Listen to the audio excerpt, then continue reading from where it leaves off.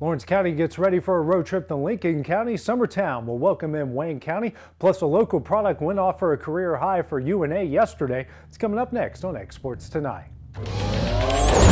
Going the distance with local sports. This is the X Sports Network. Welcome to X Sports Tonight. I'm AJ Good. Starting things off with high school basketball, where Lawrence County will be back in action tomorrow night. The Wildcats will head to a local rival in Lincoln County, a team now outside of their district, as they are looking to pick up a pair of wins. The Wildcats will have their first two road games of the season on Tuesday night, as both will head to Fayetteville to take on Lincoln County.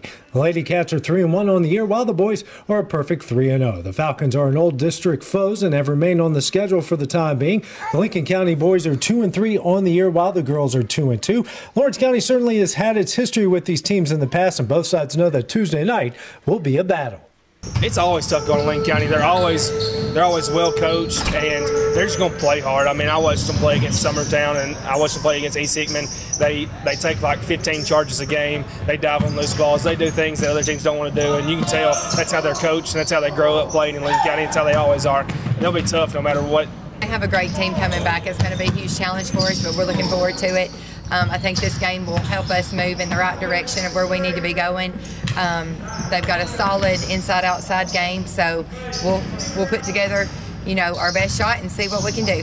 Across the county to Summertown, where the Eagles will be in the nest for the first time in the 2023-24 season, as they're taking on Wayne County. The Eagles will have its first boys and girls doubleheader on Tuesday night, as the Wildcats will come to town. Both Summertown teams are 4-1 on the year and coming off Cornersville Thanksgiving tournament titles. Wayne County will make the trip with its girls at 3-0, and the boys will be at 3-1. Each Eagle team knows that Tuesday night will be a challenge for their old district and region foe, and they hope to bring their A game and come out with a win. Absolutely, Wayne County, an old rival, a lot like us. They got everybody back. We split last year. They got us in overtime here last year. So it's going to be a really fun night, an old District 12A rival. So, hopefully we'll be ready to go. They're really good. I think it's good players. Bogus down low is going to be a tough matchup, but they got guards that can shoot it. So you can't really sit there and try to pick one person to stop. We just got to guard them the way we're able to defend and offensively take care of the ball and get some open looks, and I think we'll be okay. Coming up next, we head on over to the college side of things, as a local product put up a career high yesterday for North Alabama.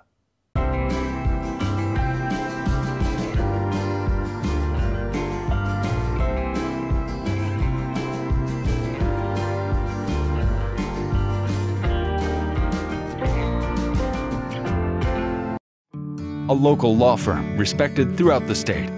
Generations of clients have turned to Boston, Holt, and Durham since 1948. We assist individuals and businesses with their legal needs, including real estate, property closings, personal injury, employment discrimination, and family law.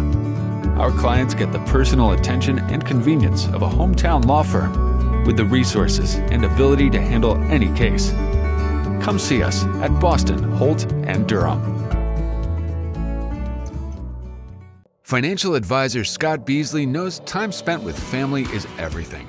As a founder of Beasley Wealth Management, his mission is to give clients the freedom to enjoy time with family without the burden of financial concerns. A local of Lawrenceburg, Scott deeply values building relationships with clients, ensuring they make informed decisions concerning asset management, tax planning, and retirement planning.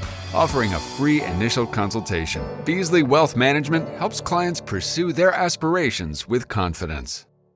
Do you have a small farm, a big farm, or just critters in the backyard to feed? If you answered yes to any of those questions, then you need to make the short drive down to A&B Feeds in Etheridge, Tennessee today.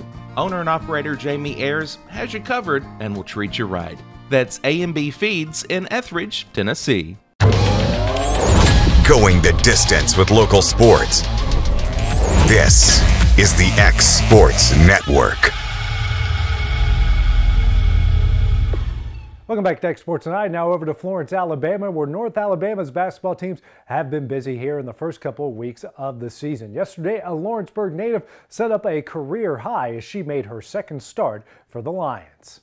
Lawrence County's Katie Criswell went for a career high for North Alabama in their Sunday afternoon loss at UTEP. The true freshman had 11 points that included going 3 for 3 from three-point range. This is the second straight game that Criswell has started for the Lions. Up next for North Alabama, they will head to Alabama A&M for a Wednesday afternoon contest.